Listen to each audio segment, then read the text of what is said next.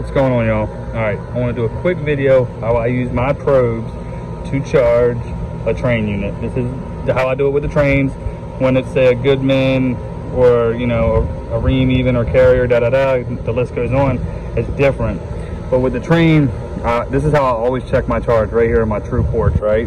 Get a true suction down here, your high side there, and then you can just utilize a single hose, or in my case 2 hoses with the ball valve on my stubby, and then check your points there. I never use a manifold anymore. I just don't see the purpose in it, especially, I mean, we got 3 devices typically or more in terms of phones and iPads and stuff like that.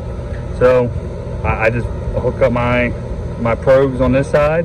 I keep the ball valve, the stubby in my bag here, and then I always have a hose just attached to my 410. Pop out the scale, get it going. We have a leak, but we're gonna get that in the evaporator coil. We got that part for the customer, but we want to get them cooling in the meantime, so we're gonna charge it properly.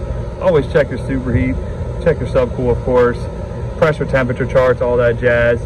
But this is just wanted to do a quick little video on how I use probes to charge. There's other ways. I'll do another video on how I do it on a different system. But basically all I do, I take my Schrader core tool and separate it, put it right there, put my probe on the core tool, bam, and then I can just isolate it that way. I can check my reading across my low side to make sure that's accurate while I'm charging it, and not just blasting a refrigerant. But yeah, that's good to do it. So I appreciate y'all. Hit that like button, subscribe if you haven't. I appreciate y'all that have, and I'll catch you on the next one.